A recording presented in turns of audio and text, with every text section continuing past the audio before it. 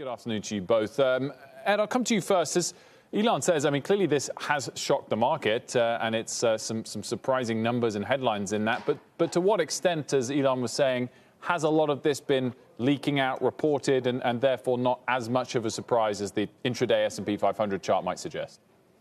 Yeah, well, I'm shocked that it's shocking. This is exactly what Biden had ran on. He has been saying for weeks that there is going to be a social infrastructure bill coming that is going to include increase in taxes on the top income households. The 1 million mark is there. I do think this is a high watermark. It would have been more shocking if this was not going to be included in the plan. And to Elon's point, President Biden was critical in getting the ACA passed, Obamacare, and so for not including those taxes, that would have been the surprise. So this is the high water mark. We're going to negotiate from here. We probably have some compromise, but anyone who's shocked by this has not been paying attention to exactly what Biden has said he's going to do and what he has been doing since he's been inaugurated. Jimmy, does a capital gains tax above 40%, all things considered, shock you? If this is if that's the final number, yeah, it does shock me. That is a historically high number. When Silicon Valley really became Silicon Valley in the 80s, it was 28%.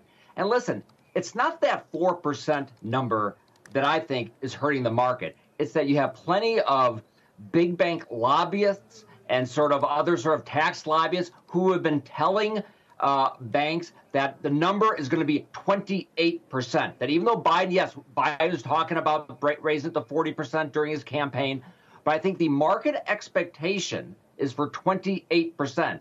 And if they think it's actually going to be 40% plus another 4%, yeah, that's pretty shocking, and that would explain a big market sell-off.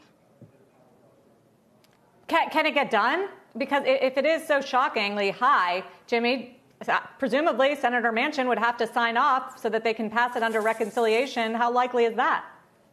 I mean, the argument against it is pretty obvious. That one, it's a historically high rate, and then when you take this rate, combine it to an increasing corporate income tax rate, you have an integrated tax rate that very well may be the highest in the world. I think the fact that people are already backing off that 28% corporate tax rate is a good sign. It's not going to end up being over 40%. That number is like liberal progressive fan fiction. I just don't think that's what we're going to get at the end. And ultimately, is it worth focusing on these types of numbers, trying to get them as high as this, or should there be other aspects to it, as we often talk about the step-up basis on capital gains and other potential loopholes to close rather than pushing for such a high number? Yeah, so I think what I'm looking at here is one of the first lessons I learned in Washington, D.C. is never negotiate with yourself. And so Jimmy might be right. We might end up at 28%. We might have changes to the SALT tax. We might have other kind of parts of the tax code that were eliminated in 2017 that come back in. This is really not at all baked into kind of, as a final deal.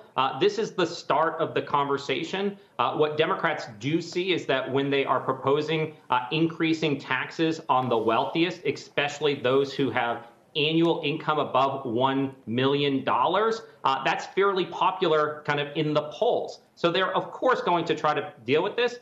What is not discussed as to a secret reason, I think, why they are trying to match capital gains dividends at ordinary income is the issue of carried interest. That's been a thing that Democrats have tried to do for a long time. We are not seeing a proposal to change carried interest. But if you do change all income coming into the household at an ordinary statutory rate of 39.6, you've dealt with the capital gains issues in carried interest as well. And so I think that's part of the reason why I think Democrats will push for this harder than maybe has been appreciated.